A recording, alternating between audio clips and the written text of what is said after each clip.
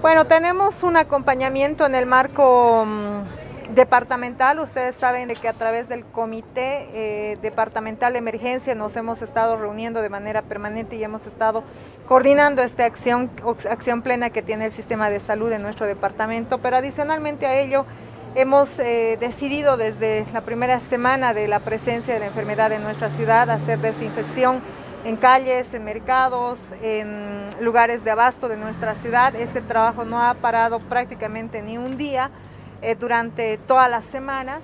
También hemos tomado la decisión de acompañar con la entrega de más de 90,000 canastas municipales para acompañar la necesidad que se tienen en las familias que más lo necesitan.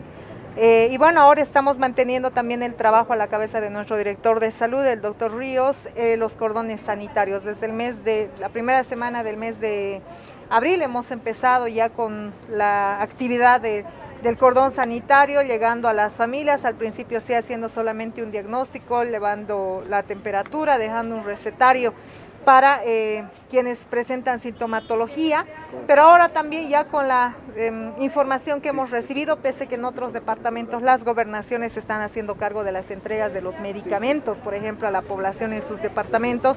En nuestro caso no ha ocurrido ello, pero ya hemos tomado la decisión la pasada semana de que vamos a ser las alcaldías las que compremos los medicamentos y en ello estamos. En el marco municipal vamos a invertir aproximadamente 10 millones de bolivianos para poder adquirir medicamentos de todas las características que indica el protocolo, y conjuntamente los cordones sanitarios vamos a hacer la entrega.